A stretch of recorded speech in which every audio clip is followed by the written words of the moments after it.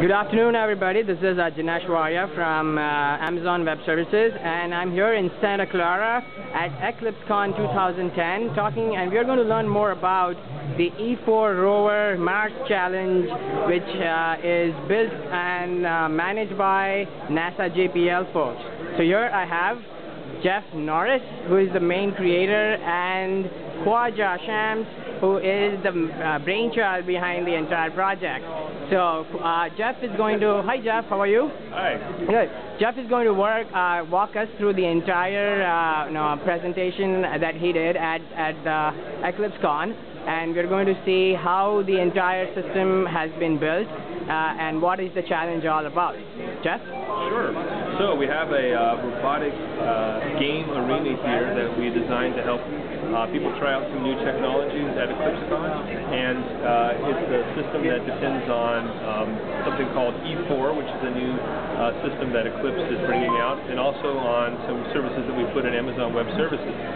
So as you'll see in just a moment, we have an arena with a robot running around inside it, and the arena is instrumented with some RFID tags around it.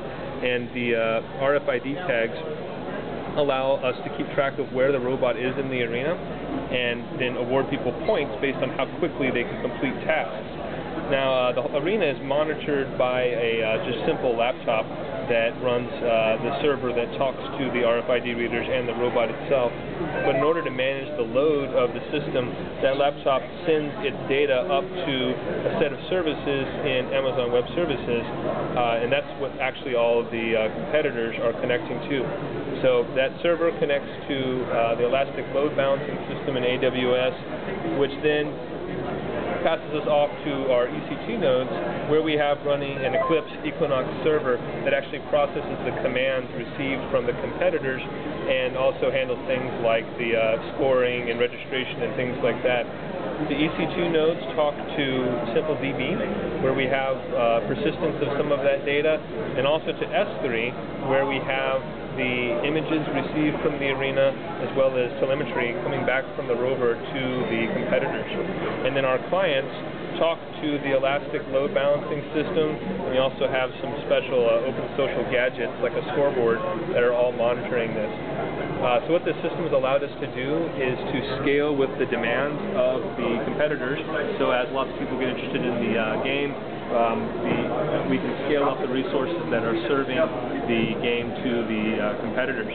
So Khwaja here can show you the arena, and looks like we have a player actually playing right now, and describe a little bit more about how it's working. Cool. Thank you, Jeff. So here Khwaja is going to show us the actual arena, the engineering behind it, and how things are actually getting are working.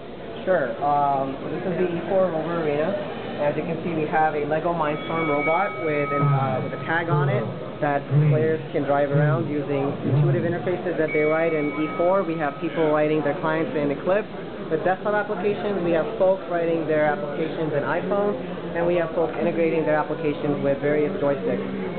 Within the arena, there are 4 goals that are expressed through these semicircles, that bright semicircles that you see here. And the robot has 2 RFID tags.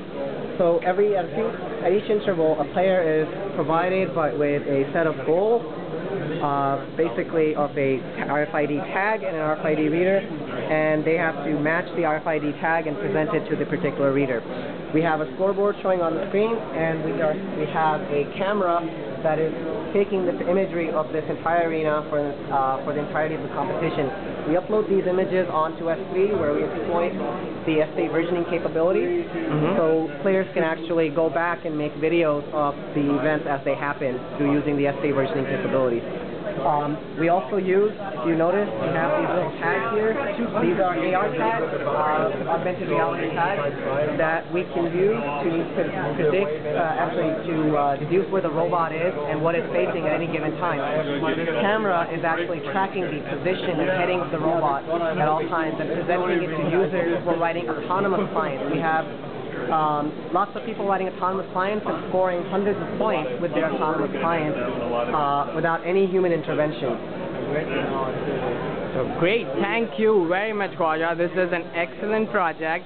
that we have seen at EclipseCon. And thank you very much for building the entire system, and looking forward to more from NASA JPL.